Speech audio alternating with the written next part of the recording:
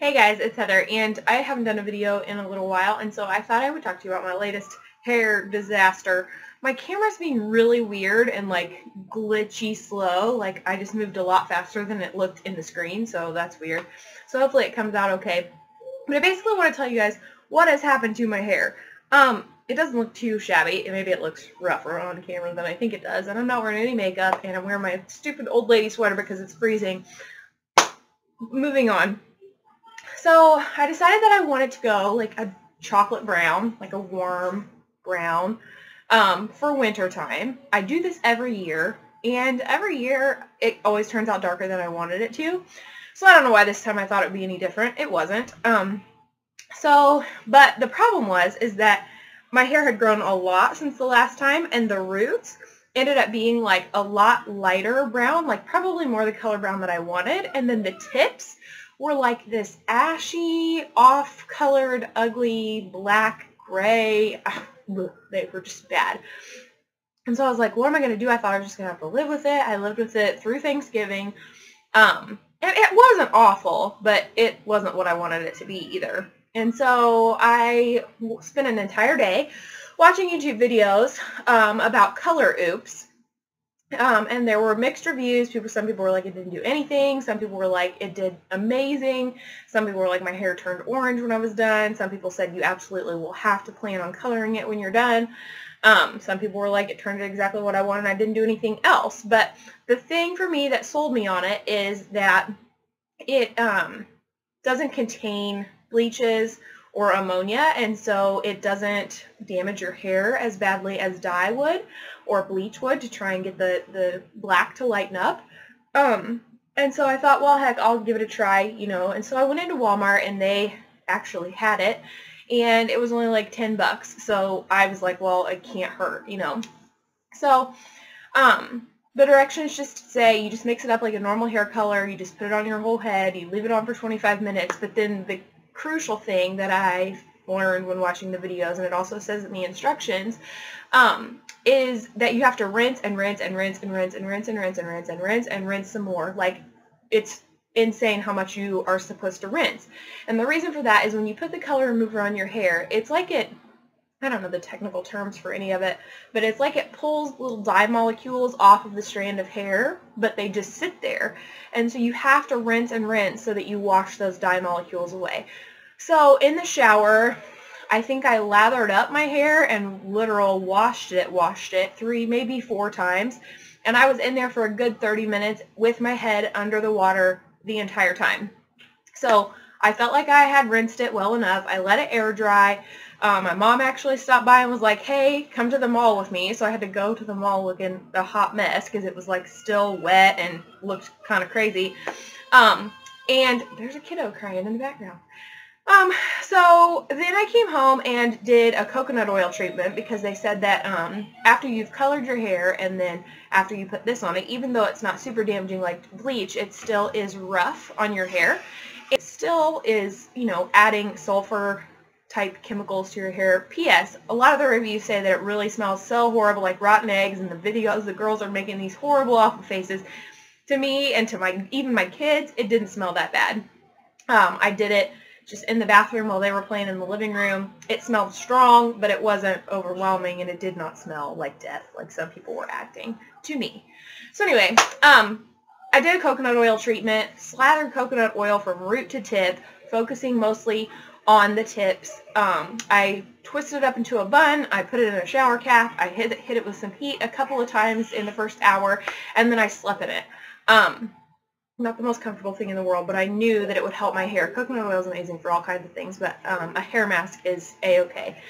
And so then I woke up this morning and washed it all out, let it air dry. I actually put it up in some headband curls, but they're falling out now, and I think that that's because my hair is so healthy. Every time that my hair gets soft and shiny and smooth and healthy, it doesn't want to hold a curl worth a darn. So when I took it out of the headband, it actually was like loopy curly, and now it's just kind of, but so this is the color that I got, and I wish I had taken a picture. Actually, I'm glad I didn't take a picture before because I didn't like the black, but the tips are still pretty dark. Actually, it looks like a reverse ombre. Like usually you start with dark at the roots and go down to light, and mine is like still super light at the roots, gets to medium brown in the middle, and is dark brown at the tips.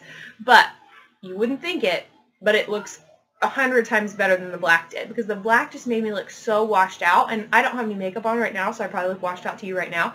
But this is so much better. The problem is this color that's up here by my roots, up around my face, like it's not the optimal color for my skin tone either. I really would like for all of my hair to be this middle range color. So I'm still trying to kind of decide what I want to do next, what my next step is, as far as if I want to add a color. A lot of places were saying that after you use the color Oops, there'll be a lot of brassy and orangeness in my hair, and it definitely has that. And I mean, you don't notice it. Like, see, when I turn my head this way, it just looks like highlights and chocolate hair. But then when I turn back this way and the light hits it different, it's like, oh, sorry, it's like orange right here. So I don't know if you can see that as good as I can when I'm looking in the viewfinder, but it definitely has some orangey tones to it. And in the sunshine, like when I was out today picking up my kid, this hair down here has like really pretty auburn burgundy tones and sparkles in it, which is awesome. I wish my whole head looked like that.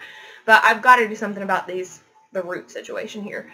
So I haven't decided what I'm going to do, but some suggestions after the color Oops were coloring your hair with a 2 shades lighter shade of ash blonde or ash brown, depending on what shade you want to go, because after you use color Oops, your hair picks up color like way fast and way much.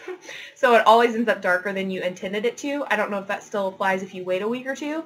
I bought a box of medium ash brown at the store when I bought the color Oops, but now I'm kind of, after watching videos, they're acting like that's going to make me go back dark. So I don't really know what's going to happen, because I know I want my roots to get darker, but I don't want my ends to get darker. I wouldn't mind if my ends got lighter, honestly, but I know that I probably can't achieve that with the same single box of color. So I don't really know what I'm going to do yet. I may not use that at all because I'm scared to mess my roots up. And the other option was, if you are experiencing brassiness after color Oops, is to get the purple shampoos. Ulta carries a bunch of different kinds, Sally's carries a bunch of different kinds, and I've heard that Walmart carries a certain brand as well. I plan to stop into Sally's. I think I'm going to try the purple shampoo before I try putting more color on my hair. I've heard good things about the shimmering lights. I think that's what it's called. It's Clairol maybe, or L'Oreal, I don't know. Either way, it's only like $8, so I feel like I'd rather try that than putting more damaging color on my hair. And then maybe that'll just take the brassiness, the oranginess out of this enough to where I could be happy with it for a while. I have a big event coming up in January, so I don't want to have like ridiculous hair when I go to that, because I need to look presentable. And another thing that the color Oops specified is, after using the color Oops, it tells you to do a deep conditioning treatment that has a lot of protein in it, and I think that probably hair that's been colored and worked on as much as mine has in the last week or two probably needs protein regardless of whether I did the color Oops or not. And so I got the Suave Keratin Infusion series. I'm going to try going a couple of days between washes from here on out, or at least a day. Wash my hair every other day, because I know that that is supposed to be really good for your hair, and I'm the kind of girl who washes it every day. I don't know if it's just my hair type, or if I just need to train my hair to think, no, we only get washed every other day. And some people think that sounds totally gross, but I just keep hearing it more and more and more about having healthy hair, only washing it, you know, every other day or every 2 days. So I got the dry shampoo. I'm not a fan of the smell, but it's what it is. But it's got the keratin infusion in it too. I've got the leave-in conditioner, which I really like because it makes my hair be nice to me when I heat it and style it, which I have been doing lately since it's grown so much. And then I also got the keratin infusion shampoo and conditioner. So I've got the whole line going, working in my favor. So hopefully that'll add some much needed protein to my hair. So yeah, and this is also for heat damage and frizz control. So yeah, yeah.